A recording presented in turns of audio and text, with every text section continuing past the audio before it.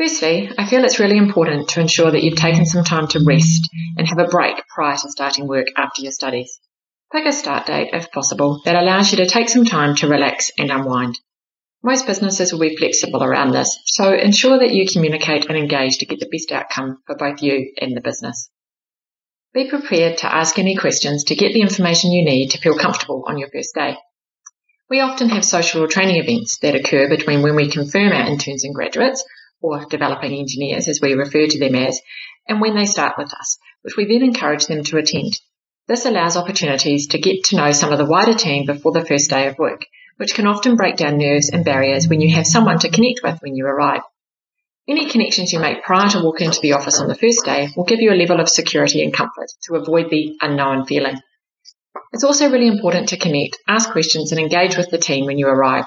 We understand it's all very new, but we are here to help and support you as you start your journey with us.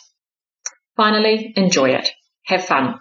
This is the start of your professional career that you have worked so hard for throughout your time at university, and we want you to enjoy coming to work each day.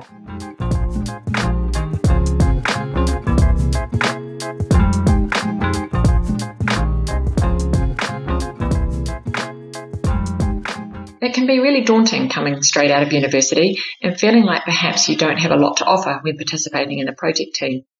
However, my advice is to back yourself and what you have learned through your studies, as you may very well know something that others don't. Be confident in yourself and your abilities, but also know and acknowledge your limitations. Nobody expects you to have all the answers, and a successful team relies on the input and strengths of those involved. Communication is also key. Ensure you ask questions to understand what might be asked of you so that you can deliver. Let someone know if you're struggling and need assistance so as to catch this early and avoid delays in meeting the project deadlines.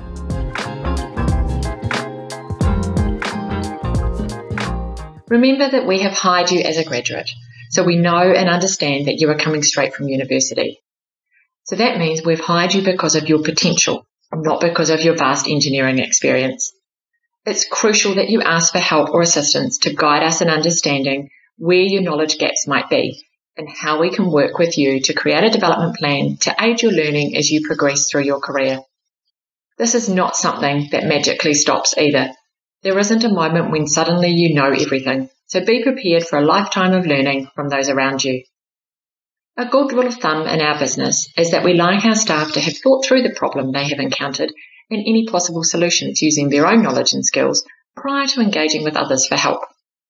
This can then assist us to see and understand your thought process in coming up with that solution, to understand where the gaps might be, but it also demonstrates a willingness to learn and understand the process to then bank that knowledge for your future learnings. Lastly, remember that help doesn't always have to come from your manager. Use other colleagues within the team to develop your relationships with them and build your knowledge. Often there can be more than one solution to a problem, and the diversity of thought within a team can lead to the most innovative solutions for our clients.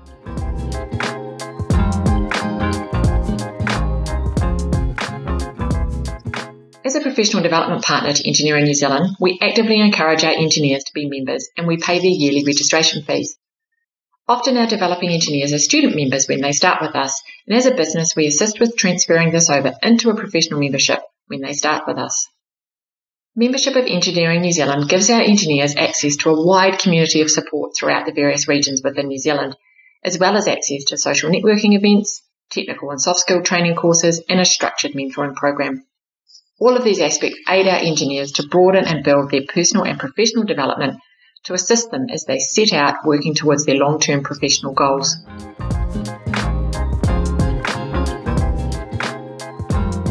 We actively encourage our engineers to have a mentor. Until recently, Structex had facilitated an internal mentoring program in conjunction with several other local businesses. However, we now actively encourage our staff to participate in the newly formed Engineering New Zealand mentoring scheme. Mentors provide staff with support and guidance as they look to understand and define their career goals, as well as a key link to wider networks within the industry.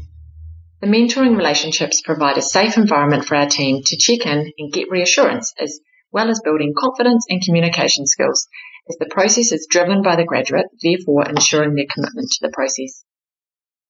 We find a balance of having an internal and external mentor works well for us. That is, someone who offers day-to-day mentoring on the work-related aspects for our business, as well as an external mentor who is more focused on the engineer as a professional and what their goals and ambitions are. The combination works well to provide a rounded support network for our developing engineers.